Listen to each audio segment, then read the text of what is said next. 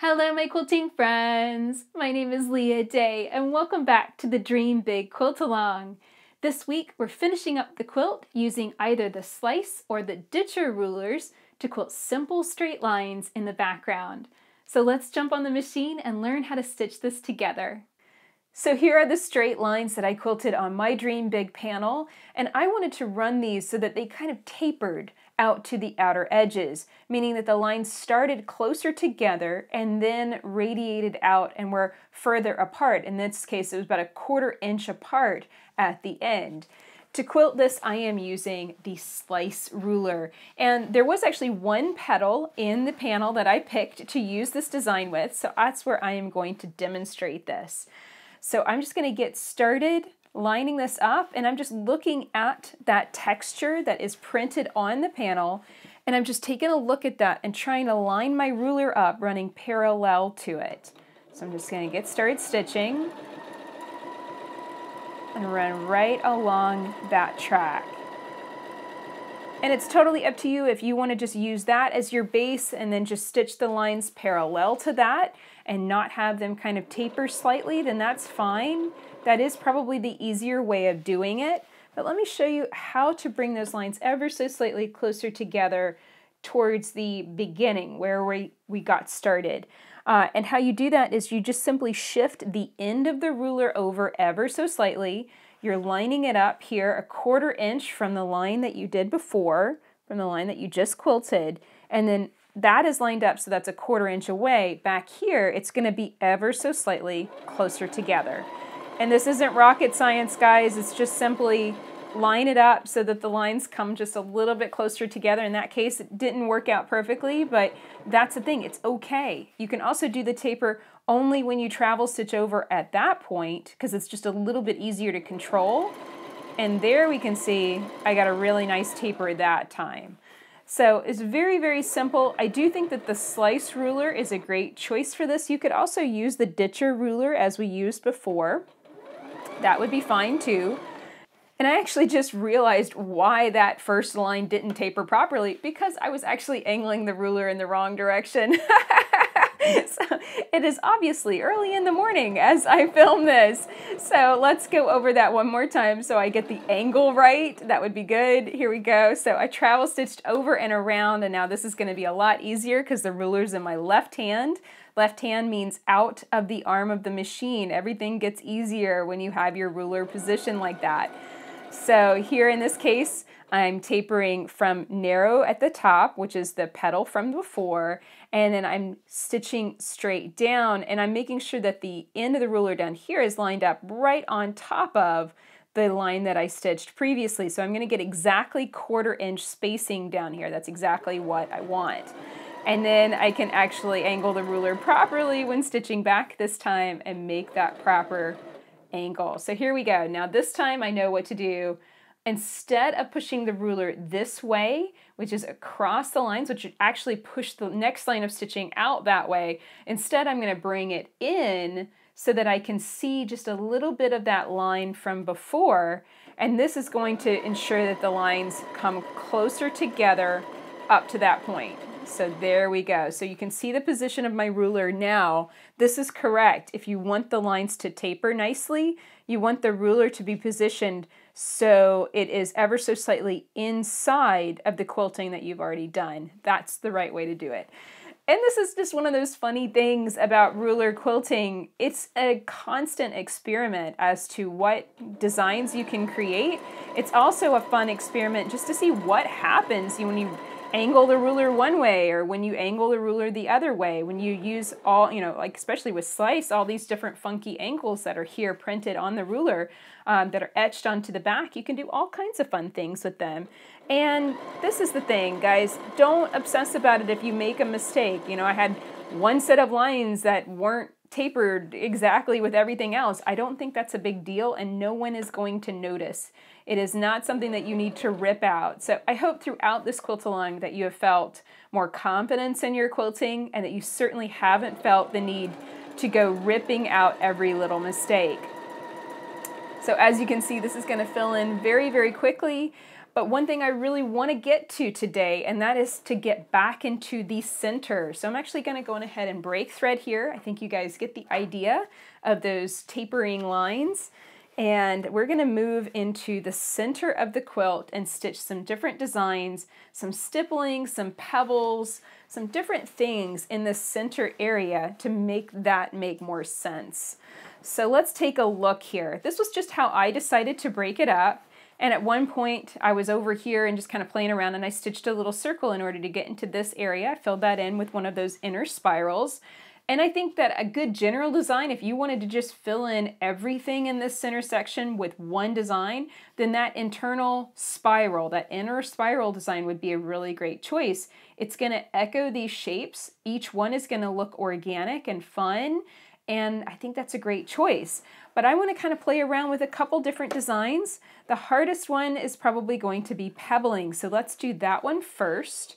I'm going to pull up my thread here on the surface of the quilt, tuck the thread tails under the foot, drop my needle down. And circles, pebbling is just, small circle shapes. But in this situation, you want it to be, kind of organic and free form. Not all of them the same size and shape. Some of them can be more oval. Some of them can be much smaller. The one thing to be careful of, if you are making a quilt, then you don't want to get too small, too tiny.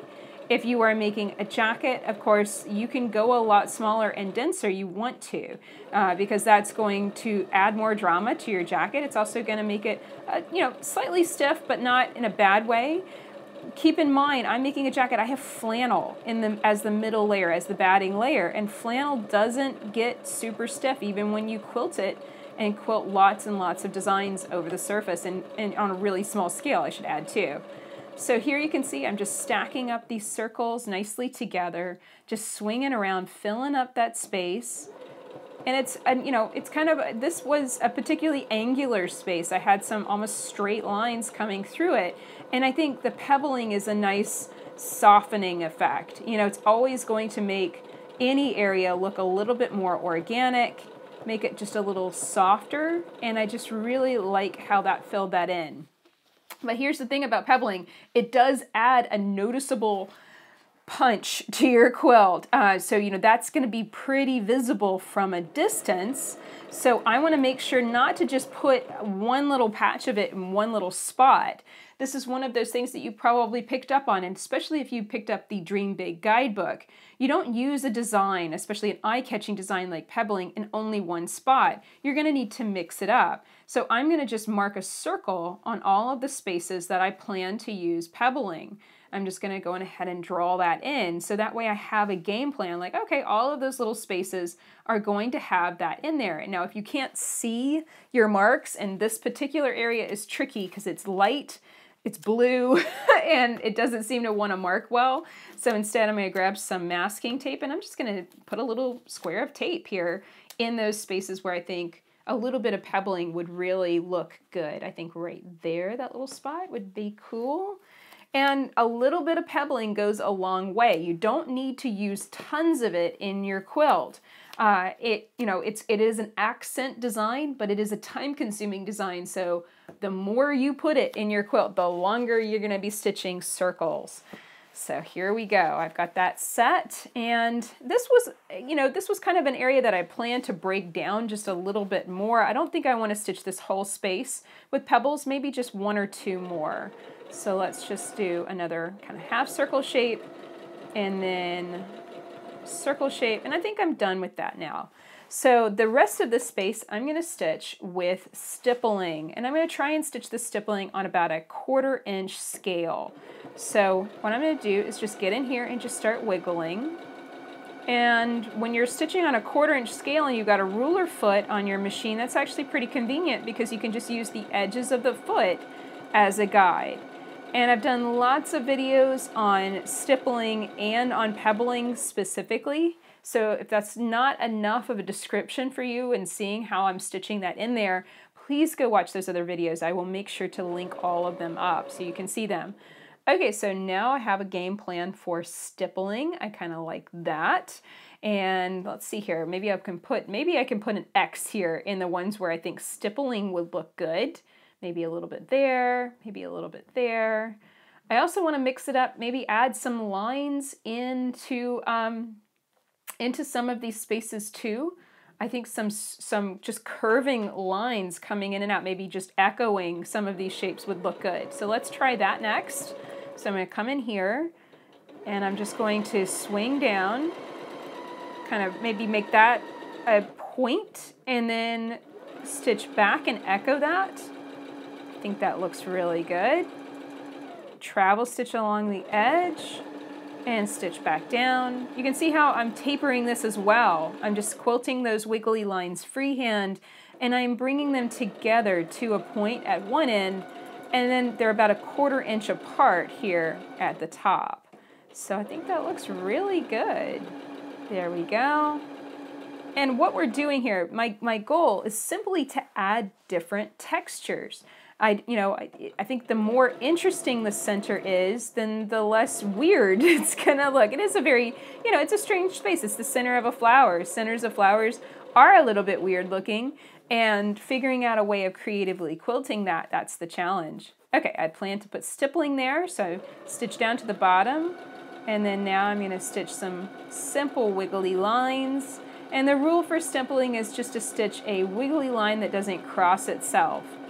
I'm just going to be wiggling forward and back. I fill in rows so that way I don't stitch myself into a corner. But even if you do stitch yourself into a corner, just travel stitch along the edge and you'll be able to get back and continue your design. There we go. That looks good. Okay, this little spot I think could be filled. Oops, I'm getting a hold of my masking tape. I can put that back in place. I think in this case, I want to go back to one of those inner spirals. I'll show you how to stitch one of those. That will involve a thread break. I will get all the way to the center of this and then break thread. That's not a big deal. It just takes a little minute to tie that off and bury it. It's really not a big deal to have to do that, but it's one of those things that kind of have to think about whenever you're stitching into it. Be like, all right, I know that that's going to be a stop. I'm going to have to stop, break the thread tails, tie off and bury, and get started again. So usually whenever I think of a design, a space where I want to put an inner spiral like that, I might wait for the end to do that one, simply so that way it doesn't break my flow. I find that any time that I'm quilting and I break thread, or maybe I run out of bobbin thread or something like that, and I have to go wind bobbins, or my whole spool runs out or something like that, that represents a stop. And then I'll often end up getting distracted. I might go get a snack, and it might be a while before I get back to quilting. So I try and minimize stops like that, and that helps me stay on track and not get distracted as I'm stitching these different designs. So that is pretty much it for the different designs I'm planning to use in this area. I'm going to fill in with pebbling in these areas I've marked with my blue tape. I'm going to do some stippling, I'm going to do some inner spirals, and then just some simple curving lines, just like I've shown you here. It's not rocket science, and it doesn't matter if it's perfect, if yours matches mine's exactly. It's just a matter of going, okay, what do I feel like stitching? And filling that into that area. And here's what it looked like whenever I finished quilting the center of my Dream Big panel. So that's it for this video. I hope you're excited about giving this design a try. If you'd like to know exactly where I stitched this design on the Dream Big quilt, come and check out the Dream Big Guidebook, available at leahday.com/dreamguide. I share step-by-step diagrams for which designs I stitch in which areas on the quilt, as well as extra helpful tips and tricks for getting started, and more instructions on what I'm doing with my Dream Big quilts. I'm going to be cutting these up and turning them into a quilted jacket. So if you'd like extra information, some tips and tricks and behind the scenes information, come and check out that guidebook at leahday.com/dreamguide.